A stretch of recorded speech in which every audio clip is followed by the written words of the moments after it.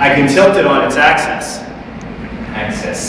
So you can see like the East Coast of the United States, very heavily populated, lots of flights. You get out in the middle, like towards Nevada, pretty dim. You come out here, here's Hawaii.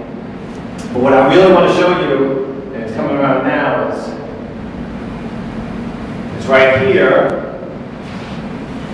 Look at South Korea and look at North Korea. So you can see why North Korea is having a little bit of a problem. Okay? I've seen equivalents, but they were just based on population density. No, this is actual satellite measurements of light, luminosity, the whole works. Yeah, and you can see how everybody loves to live on the coast and nobody loves to live inland.